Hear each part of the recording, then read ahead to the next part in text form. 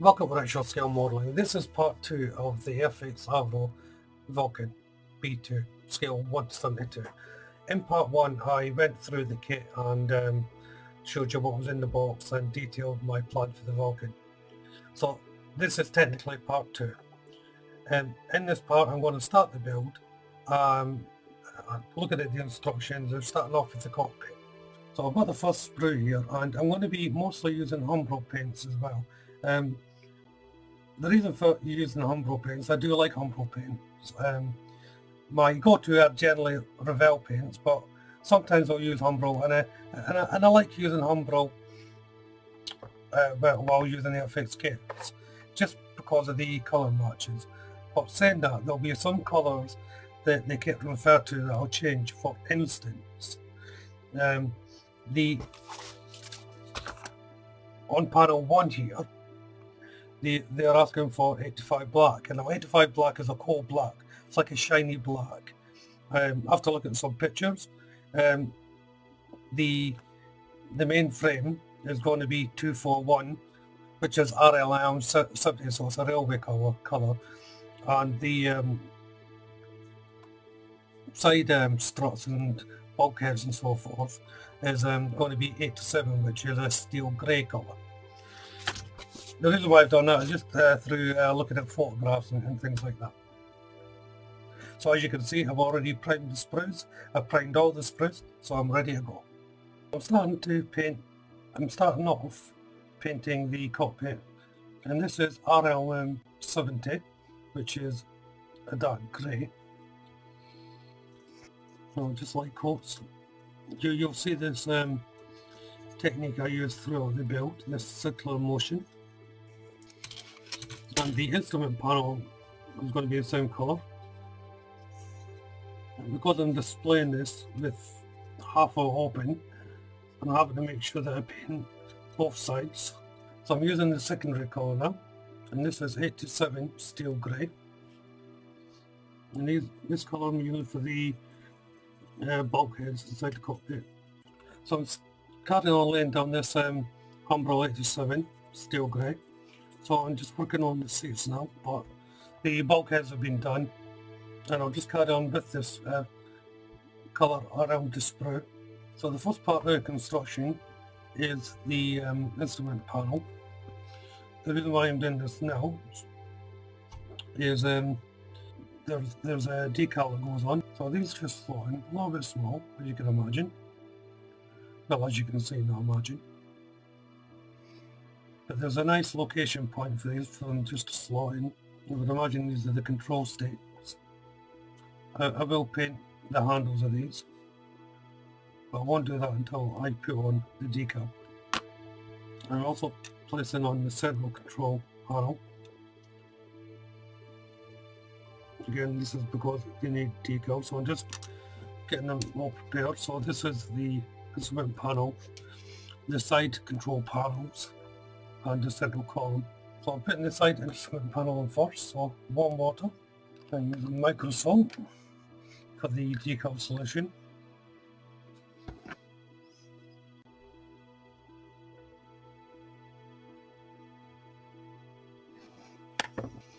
And the instrument panel.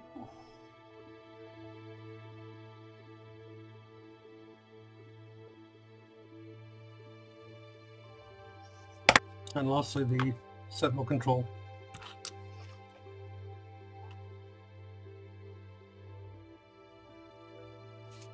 Now to build the cockpit properly, the decals are almost dry now, been about an hour or so.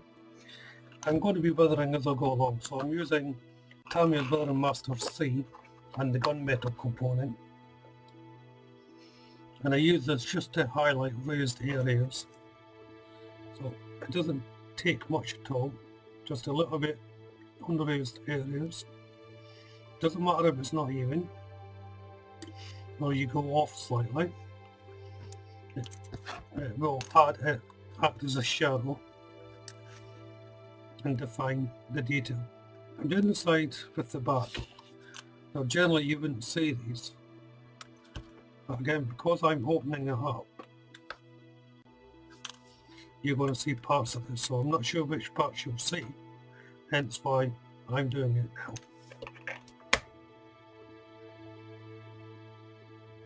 And the two location points, just slide them in position. And it'll be the same for that one. So I'm just waiting for this to set and dry. I'm going to paint the grips on the control stick. So this is 85 coal black, and I'm just painting the grip itself, nothing more. No, in the aircraft these are probably grey, so it's not going to be 100% authentic. I never go for 100% authentic anyway. I will do what looks better for me. So once more, I'm using the Mustang C and the gunmetal. These are the foot pedals, and I'm just going over them with the gunmetal to give them a metallic look, a metal look. Just placing on the foot pedals now. And these are the location pins that fit into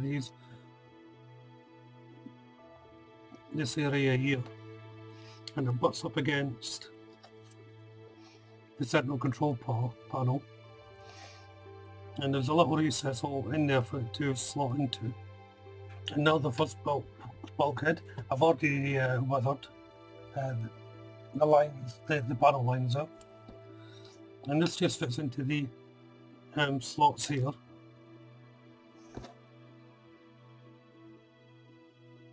Also, as I'm going along, I should say as well, I'm repainting any contact points. So for instance, that there will need repainting, because that's just the bare plastic. And then once that's on, it's the time for the control panel, or instrument panel. And that goes on this little sloping triangular part to conform with the actual bracket there. And it should just push on. I've already dry fitted it, so that's that there. So just putting the seats together. This is the outer casing of the seat, first of all. It just simply goes together. There's a couple of location points for you to guide in, which I'm having difficulty with for some reason. So I'm putting the outer part of the seat in RLL 70. Going on to the main seat, and the main colour here is 26 khaki.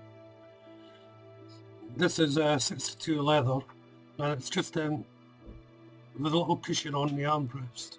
For the seat pad, I'm using 24 trainer yellow, and this is just a light coat. I actually want the leather to show through a bit, just to show a little bit of wear and tear. For the harness, it's 94 brown yellow.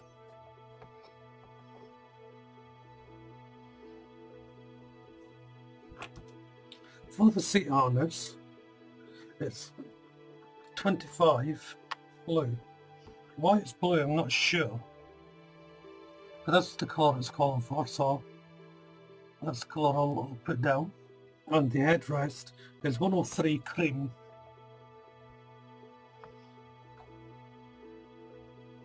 And for the buckles, it's 11 silver. Just tiny amounts that you need. It's just a case now fitting in the seat into the chair. That just pushes in. So that's it done. And to put the seats in now, they just go in these little recess holes.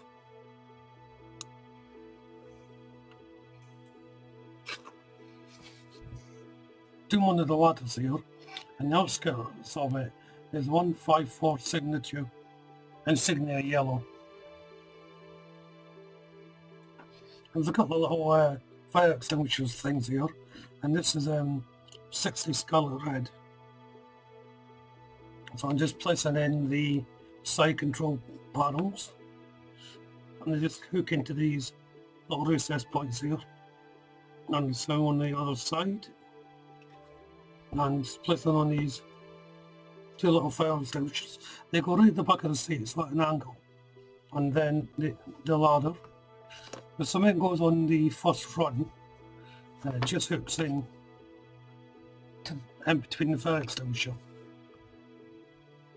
So for the back seats, the main colour is 78 Cockpit green, and that'll be all three seats. So I'm using 241 black green, and this is the back part of the cockpit instrument panel.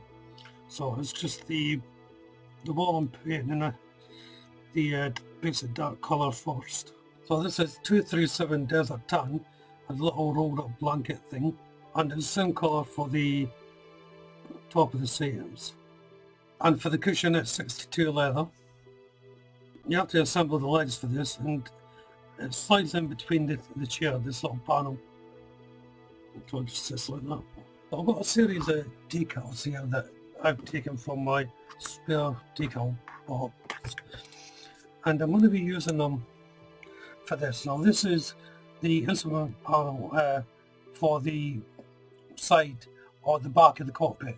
Now generally you don't get to see this in the model, only glimpses of it, but because I'm having it opened up, you're probably going to see this instrument panel, so I want a bit of detail in there. Now obviously Airfix don't supply any of it because it's generally closed up, so but I'm going to put the decals in. So these are just random decals in my spare box that look like instrument panels. The majority of them actually are from the Nimrod model kit from Airfix, so they're sort of within keeping.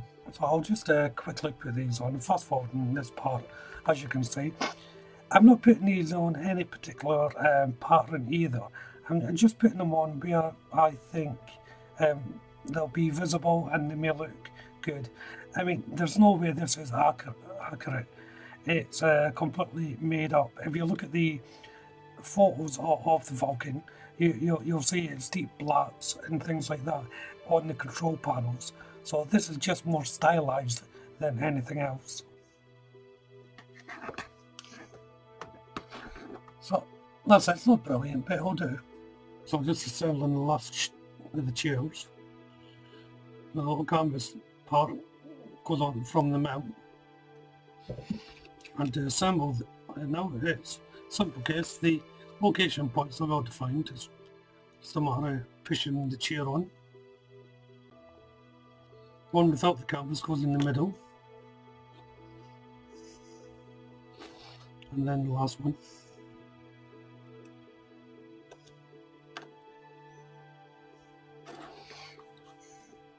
And then the instrument panel bulkhead, and 2 slots there to there corresponds to that. Well, this will bring part 2 to a close since I put this last bulkhead on. There's still a little bit more to do in the cockpit, but I'll be covering that in part 3, as well as making a start on the airframe. Now the airframe will be going alongside this cockpit capsule, then joining to the fuselage.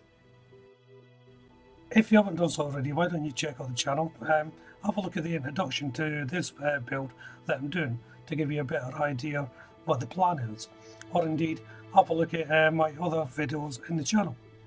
If you subscribe to the channel, you'll be notified of my future updates, including for this build. Hit that like button, and of course leave a comment. But for now, thank you all very much for watching. Bye bye.